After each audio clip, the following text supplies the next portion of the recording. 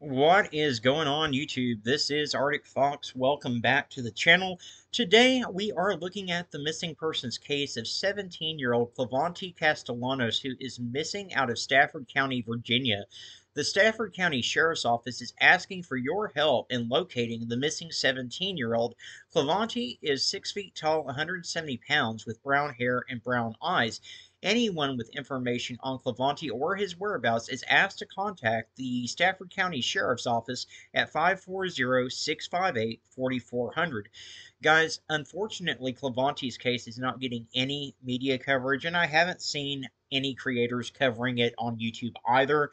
There is no Amber Alert out for this boy, and so we are going to have to be his alert and his voice.